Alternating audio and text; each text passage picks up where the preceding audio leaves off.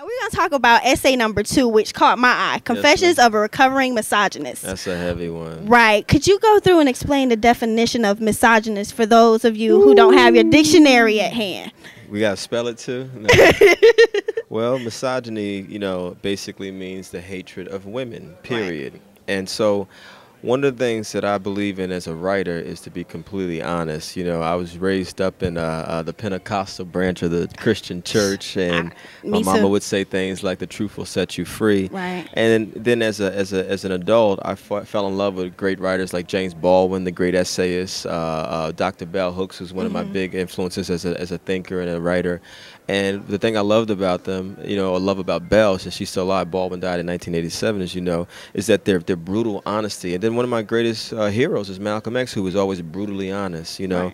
And so for me, I said, if I'm going to write a book called Who's Going to Take the Weight? Manhood, Race and Power in America, with an emphasis on manhood for a second, I've got to be really honest about how I was socialized to be a male in this society. And just as this country was founded on racism, we know that African Americans and Native Americans were left out of the equation when the founding fathers were putting together this country. Right. We know that this country was also founded on sexism. Women, regardless of their racial background, white, black, whatever, were also left out. And so they didn't say founding fathers and mothers, they said founding fathers. Right. And so sexism has permeated this country from the very beginning as well. Even when I think about my education growing up, just how I didn't learn about African Americans or Latinos or Asians or Native Americans in the school system, I didn't learn about women. What did we learn? Betsy Ross sewed a flag. We might have heard about Harriet Tubman having the Underground Railroad, but no one bothered to explain what it was and the significance of it. You might have heard about Helen Keller vaguely, or Susan B. Anthony, and that was the extent of our history lessons about women and their contributions to the society. So like a lot of young boys growing up and a lot of men in our society, if you don't have a knowledge and appreciation for women, you're not going to respect women. And in some cases, you might go to the extreme of having a hatred of women. Right. And so I wanted to write a very personal essay called Confessions of a Recovering Misogynist that talked about all the foul and despicable stuff. And it's not easy to write that. It wasn't easy to write that essay because you're really naked. But again, just like with the first essay, I wanted to write something, Toni Morrison said it, we should write the books that we want to see. And so for me, in this generation, as a product of the hip-hop generation, I wanted to see a book from a male perspective that really talked about how we've been socialized and also challenged that socialization.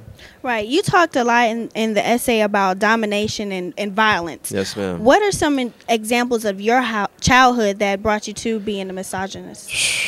Wow. I came from a violent household, you know what I'm saying? Because, and I know we're in the South, but my mother and my family members, felt that the way they have been socialized, which was if a child is bad, just beat them. You know what I'm saying? Right. And what we don't realize is that you're oftentimes teaching a child that the way to deal with any conflict is violence. Especially when we, how we say in the church, spare the rod, spoil a child. It didn't say kill the child. It didn't say, beat the hell out of the child. You know what I'm saying? Right. And, we can laugh about it now, but I've been in therapy for a long time as a result of that language of violence becoming my language. And I'm not blaming my mother or my other family members, but the reality is that until we break that vicious cycle that Malcolm X talked about, just how my mother was brutalized when she was raised up, or my other families were brutalized, I grew up and I started to brutalize people. And I mean, it starts as a child where you're running around and doing things like grabbing girls' breasts or their behinds in school. Right. It starts with you just fighting after school every single day. You get to college and you find yourself throwing stuff at people, a stapler, or the crazy stuff that I did, I think about now. Mm-hmm. You know what I'm saying? You realize, man, this is not the way to live your life.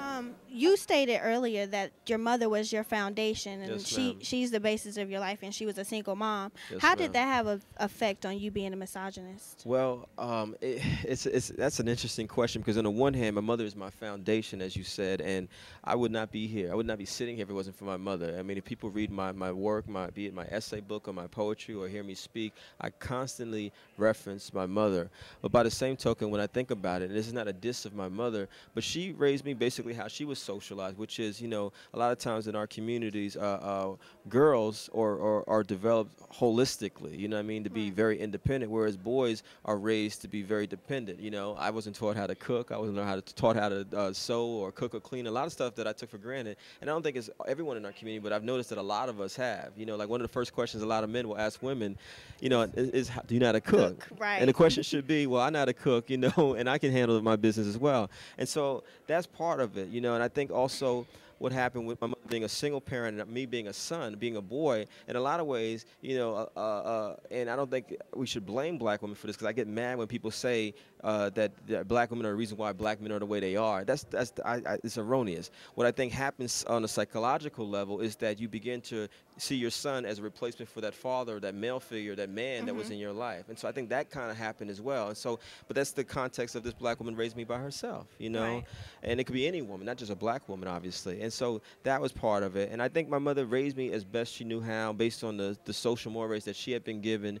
And I don't want to say she's the reason why I became a misogynist, because it's a whole community we're talking Right. about. You're talking about the curriculum of the school system, as I talked about. It's the films and TV shows that I got. It's what goes on the block with other people's families. All of that stuff contributed. And so, if anything, and I think to give my mother credit, is that she used to say to me when I was a little boy all the time, "Don't be like your father. Don't be like your father. He's no good. Don't be like that." And so, even though she couldn't quite tell me what to be, it was stuck in my mind very early on that to be a man is not to be this kind of irresponsible human being. Right. I hate to cut you off, Kevin, but we got to go to another commercial break. Okay. We'll be right back.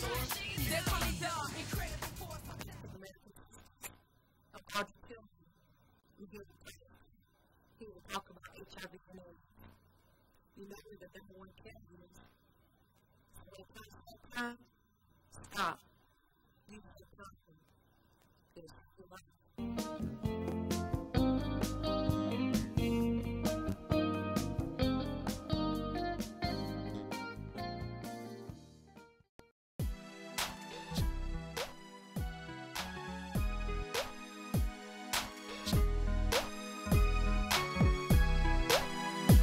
Welcome back. We're here again with Kevin Powell, writer of Who's Gonna Take the Weight? Manhood. Race and power Thank you. in America. Thank you so You're much. welcome.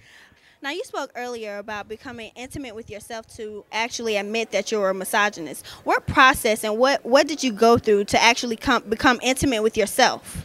Wow. I think you ask great questions. Thank you. I keep saying that, but you do. The straw was July 1991 when I got into an argument with a girlfriend I was living with at the time, and I pushed her into a bathroom door, which is something that I regret deeply. And many years later, I was able to finally apologize to her for it, because she actually talked to me again. Right. And I just sunk very low. But the thing was that, again, I heard my mother's voice in the back of my head, "Don't be like your father. Don't Right. be like your father." And luckily, I had some women in my life at that time, actually women who went to Spelman College, Spelman? Spelman College. And they, introduced me to some things I needed to read. I was introduced to an author named Pearl Cleage, who wrote a book called Mad at Miles, a little tiny book about her. It was her response to Miles Davis's autobiography, where he bragged about beating up Cicely Tyson, the actress. Right. They introduced me to people like Bell Hooks and Audre Lorde and a whole range of women writers. And I began to realize for the first time that those 4 years I was at Rutgers University when I was in college, I think I only read one female writer of any note. That was Zora Neale Hurston's Their Eyes for goodness. Watching God. Oh, And that's so, required yeah, text. it's required text, Right. absolutely. And so I didn't really read any books about gender and gender oppression, you know what I mean, about sexism, about patriarchy, about misogyny. And so my mind, as I was developing college around race and racial issues, I wasn't dealing with this part of me. And so Right. that was the first thing. And the second thing was definitely, again, I can't stress it enough, going to counseling and being willing to look yourself in the mirror and say, well, who am I? Why am I doing the things that I do? Where did this all come from?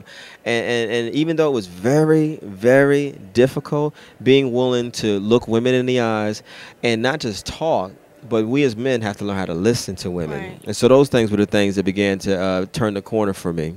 Now, of course, we know that a lot of your relationships were probably affected by this thought of misogyny.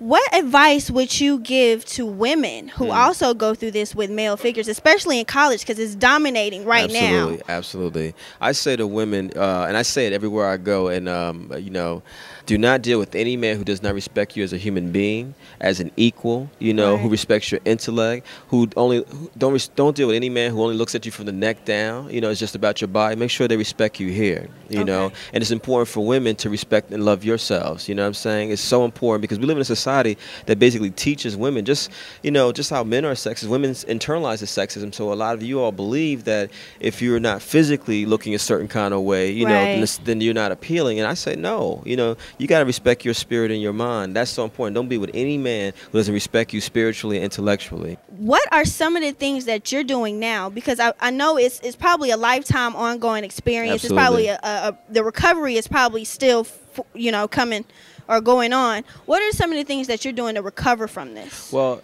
again, one, I continue to go to counseling because that's important. Number two, I'm proud to say that I've been in some very progressive relationships since that ugly incident in July 1991. And so each relationship I've been in with a woman has been better than the last one, because I believe in being honest now about what I feel, what hurts me, etc., and not seeing arguing and violence as the way to be in relationships, because I think a lot of times we are socialized that conflicts are the way to live your lives, and so I disagree with that. Changing the language that I use. I think it's very problematic for men to use the B word, the H word, all those different words very loosely, if at all. I refuse to use those terms, and I certainly don't think, we should think that our language does not affect our mindset, if you will. So that's important to me. Number three, speaking out about sexism everywhere I go. Making sure, because I think that a lot of men are quicker to listen to a man than they will to a woman. So I feel like I have an obligation, because I now know some things I didn't know before, to write about it. Be it in my book, in Essence Magazine, and Ms. Magazine, as I've done in the past, to speak about it everywhere I go, and to challenge men everywhere I go to rethink how we define manhood in this country. And so what has happened in hip-hop, over the last 10 to 12 years to me, has been this incredible commodification and over exploitation of the sexism that's always been there. And so you don't get songs like the Jungle Brothers song from the late 1980s, Black Woman, anymore. You don't get those kind of, don't get LL Cool J's I Need Love anymore. Everything is very hard, you know what I mean? It's like, it's not about your woman anymore, it's about your wifey, you know what I'm saying? Or if you do have a girlfriend and your name is Fabulous, you got someone else who's the pinch hitter sitting on the bench, so it's very disrespectful to women. And I think that the industry, the 5 record labels that control most of the music on the planet, these radio stations that play the same 12, 13 songs over and over again, and even some of our video outlets that show these images of women only in a certain kind of way. I mean, I saw a magazine just come out in Brooklyn, New York, where I live, which is a really good magazine when you look inside. It's about Brooklyn and all kinds of things happening culturally and politically. On the cover is a woman who's half naked. Oh, goodness. Because they said it's a way to get people to buy the magazine, Or I was just looking at my boy Ed Garnes, when we're in his car, I'm looking at Kalis's new album, I mean, I love the song Milkshake. I'm not a square or anything like that, but I'm looking at the pictures of her. She's sitting on top of a milkshake, it's very sexual. You see her on the inside, it's like a pinup poster, basically. It's like everything is about sex and nudity. It's become like soft porn, and because hip-hop has been so male-dominated from the very beginning, when it was started in the late 60s, early 70s, it's almost as if now, some of us, to me, are manifesting